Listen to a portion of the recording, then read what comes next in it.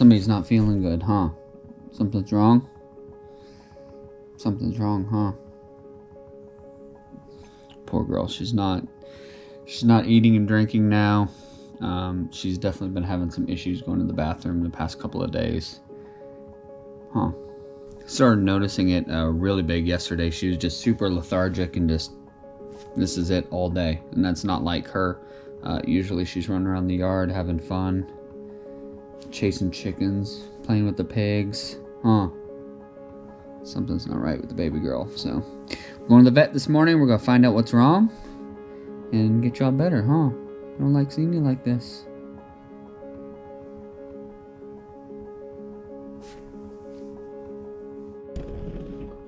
Look at how pretty that is, though. A little bit of snowfall. A little bit of snowfall last night. Not a lot, but just a little bit came down.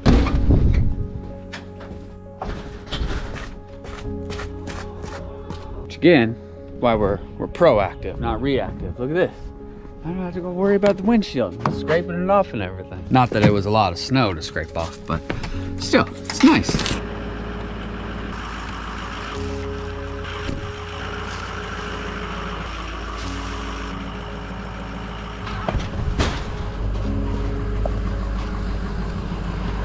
Hop up there?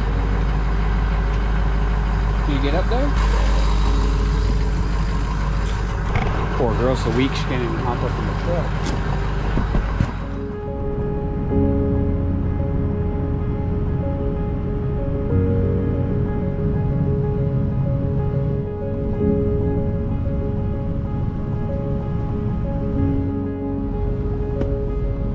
Hey, this is Matt Hoag. I have an appointment at 9 with Macey. Okay, thank you. Bye. This new COVID era, you know, curbside checking and all this stuff it's kind of convenient because you can stay in your warm car, but I don't know. How you doing, girl? You ready to feel better? Just look at her ears. Like, I feel so bad right now. I know. I mean, I know what it feels like when I can't poop. Yeah. Nobody likes it, girl. Nobody. She's like, Dad, now is not the time. I know. Alright, I'll stop filming you. When we initially got her, I had, a lot of people comment about German Shepherds and, that kind of breed, and do's and don'ts, and one big thing that I read on was, staying away from rawhide and all that because you get intestinal blockage. We've done good. We don't give her any of that stuff. It just got me nervous, like knowing that, and then knowing like she's having issues with going to the bathroom now, and she doesn't tear apart toys at all. She's really good. Like Morgan, the cattle dog, she ripped apart toys, ate all the fluff, all the stuff inside, like just decimated like a toy. She plays with them, but she does sticks and, just pieces of tree that fall. Like, she loves to just sit on the porch and just chew on them.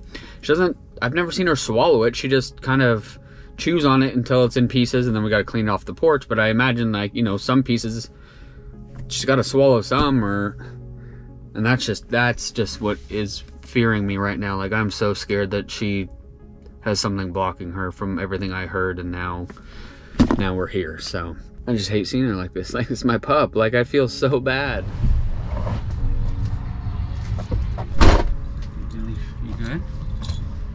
Are you good, Mama?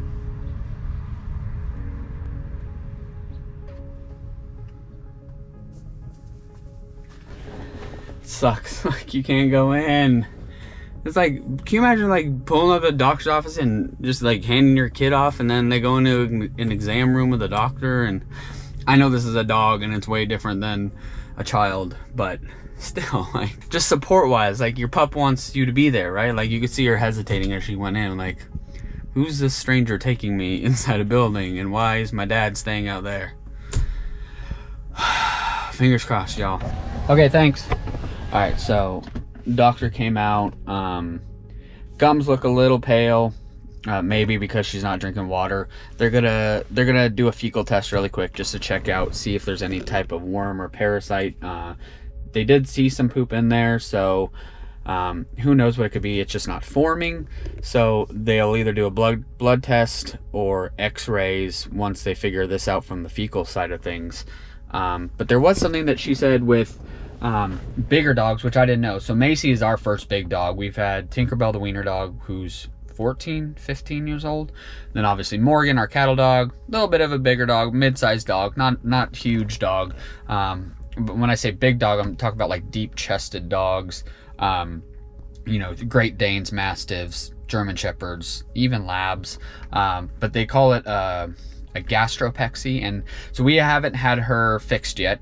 I've always heard that with German Shepherds, you wait a little bit as far as them going into heat, just before their first heat, because they have growth plates, and if you wait, it doesn't interrupt the growth plates, because a lot of times you see the German Shepherds have hip issues and those kind of problems. So there's some new research that's come out saying that if you wait a little bit, it kind of helps later on in life. So we've been doing that, so we're waiting, but we are getting towards that 8-month, 9-month where she might have her first heat, so we do need to look at getting her fixed. But the doctor said with the bigger dogs with that deeper chest is they have a habit of the stomach can get bloated, and then the stomach can flip over, and then it cuts off circulation, which now you're talking about extreme life-threatening issue. So they go in there and they do a gastropexy, and basically while they're fixing the pup, they just do another little incision, since they're right there, and they attach the stomach to the wall inside, so that way the stomach can't flip over and you don't have to worry about it. The bloating still happens, whatever, but the stomach can't flip over, and then you don't get into that crucial period. So definitely something I'm gonna have her taken care of when we get her fixed, but right now the main concern obviously is what's going on with her today, real time. Poor doctor, she has light heat coming out and she's like freezing, and I'm sitting in a nice warm truck. I gotta turn it off. Like, it's one thing, like I'm getting so, I love my truck, like, you know, a guy loves his truck. I'm kind of over it. Like, we don't need this big of a truck anymore. We don't tow the trailer anymore. Maybe we need to downsize, but it's so loud because it's a 2006 diesel, and it's not, you know, one of these newer, you know, like the Chevys with the Allisons that you can't even hear. So I feel bad, so I always have to turn the car off, especially drive-throughs, all that kind of stuff. Anyways, she comes back, fecal, she got worms. I got worms. I beg your pardon? So she's got worms, hookworms. So they do that, they hook onto them. So they're gonna give her something, a dewormer, to work on that. They're gonna run some blood work just because of the paleness, just to see if she's anemic, give her some supplements to boost that up. If they need to, give her an injection for nausea, because she's still not eating in there with their wet food. So that'll kind of cover that. So it sounds like it's just the worms, thankfully. So she'll get that injection shot, take the supplements to help get rid of them, and then we'll pick up in a couple of weeks when she comes back for a follow-up, give her next round of shots, and do all that other good stuff. Whew. Kind of relieved. We still gotta wait and see what this blood says. Cross our fingers, but it seems to be on the better side of things, at least for now. She's not anemic on her blood work, so that's good. Okay. So we gave her that anti-nausea injection, okay, sweet, along with about 300 milliliters of fluid under her skin. And then here's a handout about that bloating, which this is the fancy name for bloating, but the gastropexy yeah, thing. just so you can kind of see what happens with it. No, I like it because I have a YouTube channel and I document everything and stuff. So, you know, getting Macey has been part of it too. So this is good to pass along to people, because yeah, a lot of people don't know. If I didn't know, like, yeah, I'm sure there's plenty of others that didn't know. So, and so, I mean, you can, if they bloat, you can do a surgery to flip their stomach back over and fix it, but it's so expensive, because I mean, it ends up being like $10,000. Yeah. Kind of see how it goes. That's fine. Yeah, right. perfect. Thank you so much. Okay, so she is awesome. You hear that? $10,000 for this, the gastric dilation and volvulus syndrome. Like, if you don't get that taken care of and the stomach does flip and you have to have emergency, it'd be like 10 grand. Because you got to flip the stomach, go in there, do the surgery, flip the stomach, then they got to be in ICU, they can have heart palpitations, like a whole laundry list of things. So again, just like the little cover over our window, right? Rather be proactive than reactive. We're gonna get this done while we're in there. You getting up there yourself? I'll help you up. Look at this girl. Oh, poor baby. Oh, she just does not feel good. You'll be feeling better soon, okay, Mom? Love you. kid. All right, let's go. Come on, sad puppy. Let's go. Come on.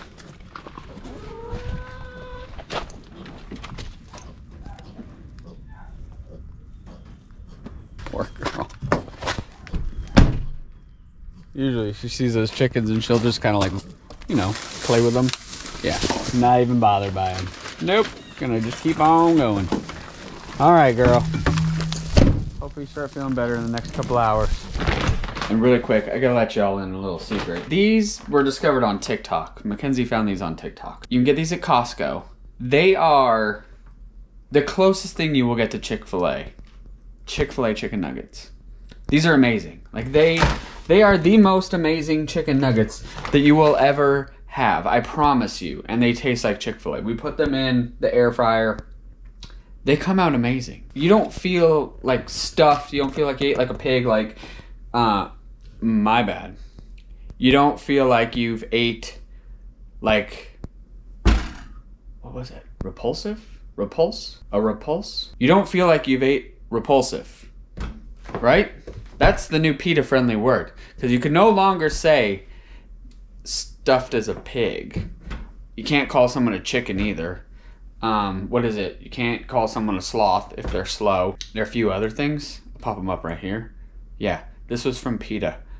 Yeah, PETA says the animals are offended and quit using these words. So my apologies to pigs everywhere. The pigs outside are pigs. Like, I need to go personally apologize and make it up to them that I said I was going to be stuffed like one of them, because I'm not going to be. But anyways, back to chicken nuggets. So yeah, these things, Costco, if you can find them. We happened to stumble upon them. Babs bought 4 bags.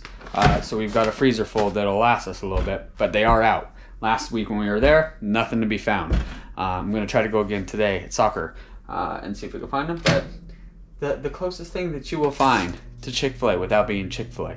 Then you can go to Chick-fil-A and you can buy the things of their sauces, bring them home. You got Chick-fil-A home. You don't gotta go to the restaurant anymore. Watch what these look like.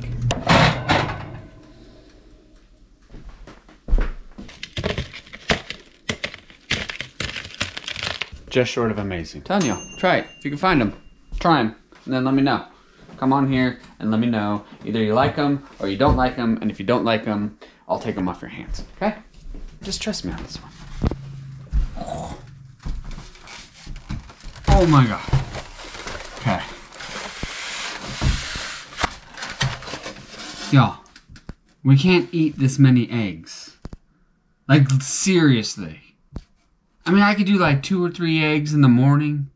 Even if we did, all 4 of us had 2 eggs in the morning, that's 8. We have 40-something eggs right here on 2 days. These chicks are just going crazy with the eggs. And that's fine. We're gonna give some of these out to the neighbors and soccer families still, but my goodness. Are there egg people? There are people that can just eat eggs for everything. I just can't. I get so bland sometimes. But it's good for baking and all the other stuff too. But my goodness. Grateful, thankful, my gosh. Absolutely love all these eggs these girls give us. But, so I've just been kind of picking up around out here. We got some serious cold weather coming next week.